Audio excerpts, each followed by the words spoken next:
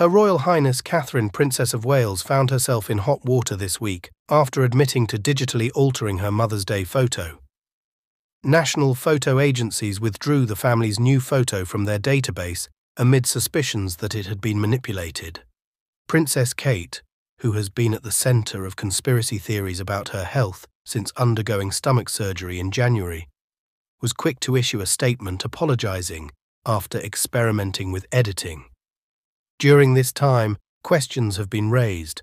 Many royal commentators have suggested that it be left alone during its restoration, while others have called for an unedited version to be released. No stranger to being in the limelight, and often talked about, Princess Kate has previously spoken about dealing with any negativity that comes her way. During an interview following her engagement to Prince William in 2011, Kate was asked by Tom Bradby of ITV News, "You've said your family is very close. Does that hurt, or do you letting it run off all your collective backs? Those are the foundations you want to live with?"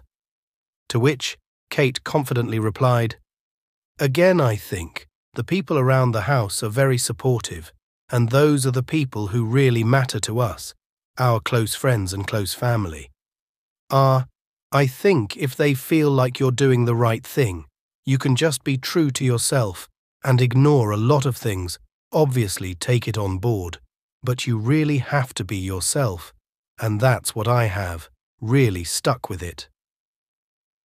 Asked if she was nervous about marrying into the royal family, Kate added, "It's obviously nerve-wracking, because I don't really know the ropes.